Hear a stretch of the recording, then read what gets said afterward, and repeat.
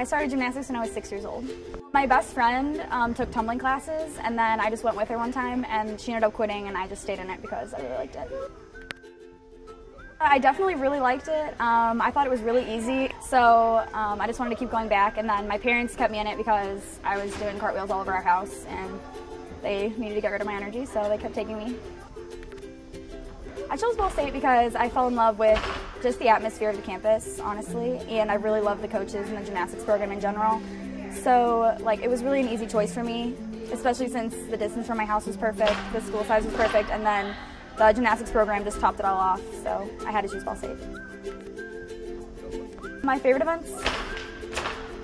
It's a tie between floor and vault. I love vault because I just get to show off and it's my best event, but I love floor because I love performing and I love dancing and I get to play with the crowd, so that's really fun. This season, I hope to just help my team in all my lineups that I'm in, right now floor and vault. This season I want to help my team place top 3 in the MAC. That's our goal, and I want to help them do that.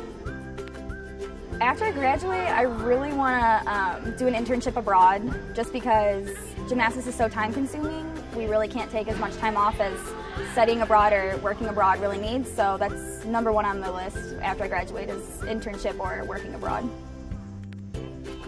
My most memorable gymnastics moment is definitely my national championship meet my senior year.